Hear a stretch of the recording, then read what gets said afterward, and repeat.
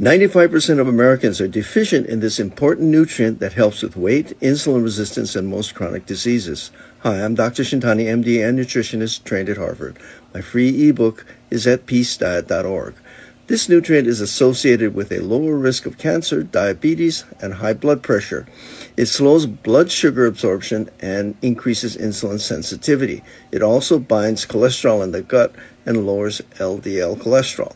It forms the matrix and nutrients for your microbiome or gut bacteria, which has an effect on the immune system, bones, skin, metabolism, blood pressure, and importantly produces neurotransmitters for the brain, including 90% of your serotonin.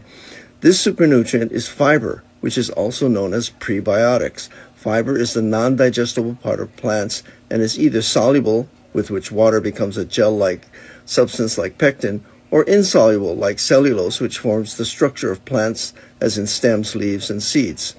As food, fiber helps to make you feel full and reduces calorie intake. The typical American eats just 10 to 15 grams of fiber per day. Women should aim for 25 grams per day and men around 35 grams per day.